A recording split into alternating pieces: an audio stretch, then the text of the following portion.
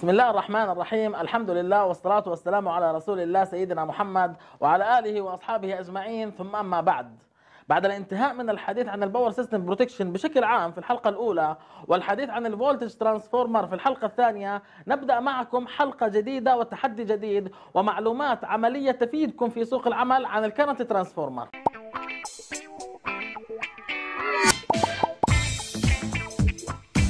وقبل الانتهاء من اختبارات السي تي لا يمكن أبدا إنهاء الموضوع دون التكلم عن أحدث الأجهزة المستخدمة في اختبارات السي تي، وهو جهاز السي بي سي 100 وجهاز السي تي انالايزر. حيث قديما كان يستخدم جهاز السبيكر لاختبارات السي تي، وكانت اختبارات السي تي لوحدها تحتاج إلى عدة أشهر مع عدم دقتها أيضا، بينما في ظل أجهزة الاختبارات الحديثة أصبحت اختبارات السي تي للمحطة كاملة لا تتجاوز عدة أسابيع، واختبارات السي تي كاملة لا تتجاوز الدقيقة الواحدة. كان هناك الكثير من العوائق والمشاكل أثناء الاختبار بالأجهزة التقليدية، ومنها أنه عند حقن البرايمري سايد بتيار عالي وقياس هذا التيار على السكندري سايد بقصد فحص السي تي ريشيو لم تكن هناك الدقة الكافية، وخاصة في الميترنج سي تي، وذلك لوجود نسبة خطأ أثناء التحويل، بالإضافة إلى عدم وضع اختلاف الأحمال على السي تي بالحسبان. والشيء الآخر هو عند تطبيق جهد متغير على السكندري سايد بقصد اختبار الني بوينت فولتج،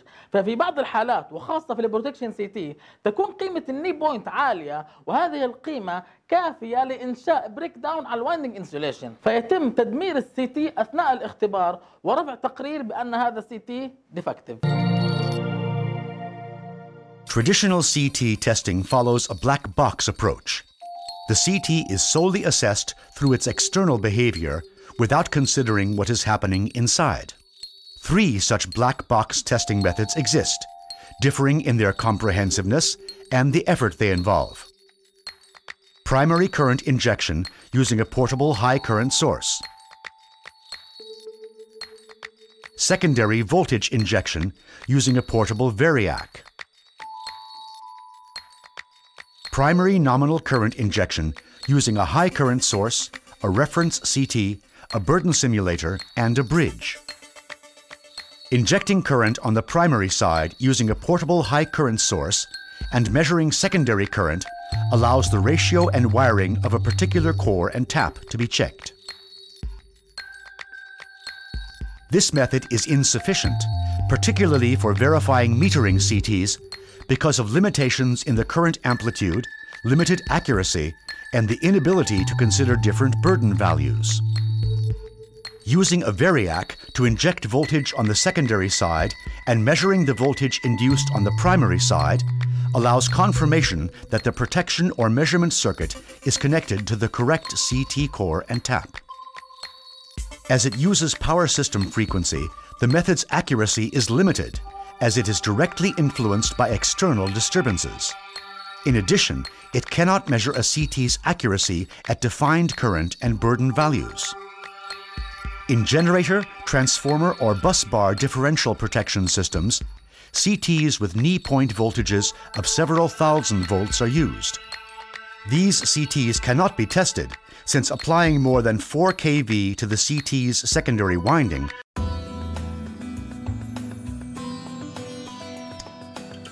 ملهم نهضة وطن. والجدول التالي يوضح الفرق بين استخدام أجهزة الاختبار الحديثة والقديمة في اختبارات السي تي والفي تي. ويعتمد مبدأ عمل السي تي انالايزر على تطبيق جهد التريتد فريكونسي إلى أن يصل الجهد حتى 100 فولت، ومن ثم ينخفض الفريكونسي من الريتد فريكونسي والتي قد تكون 50 أو 60 هرتز مثلا إلى قيم صغيرة جدا تصل إلى ملي هرتز أو قد تصل إلى 0. وهذا معناه أن الفولتج المطبق أصبح وكأنه دي سي وليس اي سي، ومعروف أن تطبيق دي سي على السي تي يوصل السي تي إلى مرحلة السيتوريشن بشكل سريع جدا، وعندها يقوم بحساب قيمة الني بوينت، وبعد الانتهاء من حساب قيمة الني بوينت يقوم برفع الفريكوانسي تدريجيا حتى تعود إلى الريتد مرة أخرى. والهدف من هذا الكلام هو تفادي تطبيق أي جهد عالي لاختبار الني بوينت خوفا من حدوث أي بريك داون على السي تي وايندنج انسوليشن. يعني بدل ما نزيد الفولتية قمنا بتقليل قيمة الفريكوانسي، وتسمى هذه الطريقة باللو فريكوانسي ميثود، وكأننا كنا قديما نزيد من قيمة الفولتية حتى نصل إلى نقطة الني بوينت، ولكننا الآن قمنا بسحب نقطة الني بوينت إلينا بخفض الفريكوانسي. CT Analyzer allows the limitations of the various traditional methods to be overcome. It opens the black box through secondary injection with variable frequency and a patented low-voltage, low-frequency method for excitation measurement. It identifies all the parameters of the CT equivalent circuit diagram and thus accurately determines the CT's behavior for protection and metering applications. First, it measures the DC resistance of the CT's secondary winding. Then, knowing the DC winding resistance and the corresponding voltage drop, it measures the excitation curve to determine the magnetic characteristic of the core. CT Analyzer performs the excitation curve measurement with safe low voltages of up to 120 volts. Instead of increasing the voltage further, it reduces the frequency if higher magnetic flux is required. Finally, it measures the turns ratio with variable frequency injection.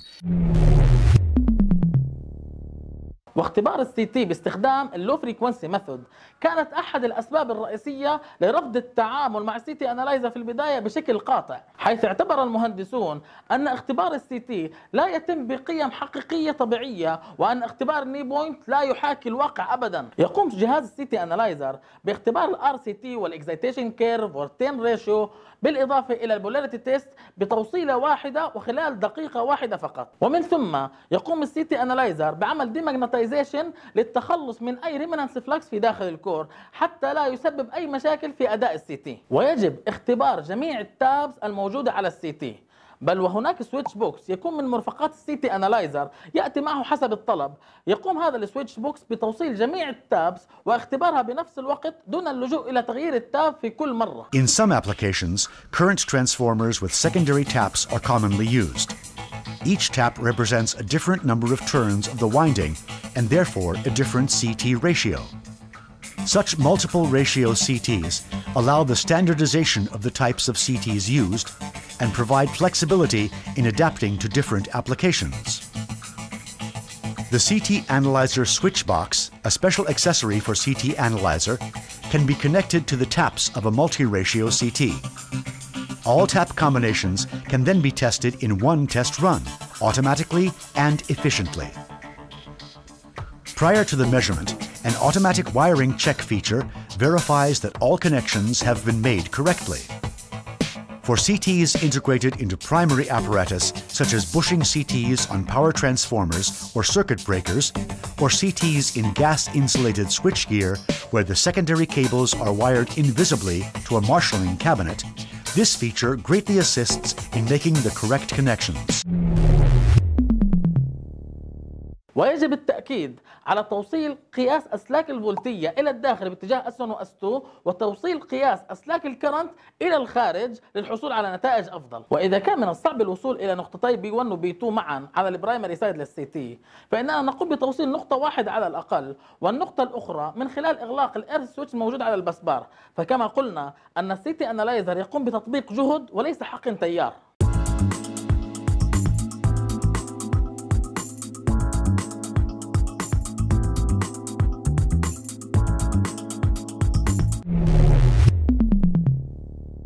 وإذا كان هناك أكثر من كور داخل السي تي المراد اختباره، فلا تنسى عمل شورت سيركت على الكورز التي لا تختبر، بينما لا نقوم بعمل شورت سيركت على بقية التاب إذا كنا نختبر تاب واحدة على نفس الكور.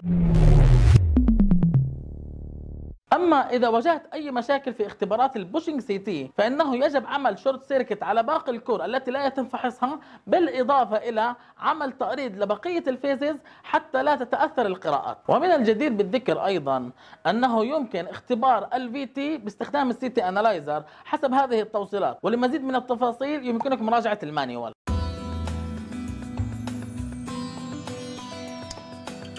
ملهم، نهضة وطن. اما جهاز السي بي سي فهو يستخدم لاختبارات السي تي والفي تي والباور والديستريبيوشن ترانسفورمر، ولديه القدره على حقن تيارات عاليه في البرايمري تصل الى 400 امبير دي سي او 800 امبير اي سي، ويمكن زيادتها ايضا من خلال الكرنت بوستر حتى 2000 امبير. وعنده القدره ايضا على اختبار الاوبتيكال سي تي حسب المواصفات العالميه اي سي 61850، ولكنه يقوم بعمل كل اختبار بتوصيله على حده. ما يميز السي بي سي 100 عن السي تي انالايزر انه يقوم باختبار السي تي بقيم تيار حقيقيه التريتد فريكوانسي، ولكن ما يميز السي تي انالايزر هو عمل جميع الاختبارات بتوصيله واحده فقط وخلال دقيقه.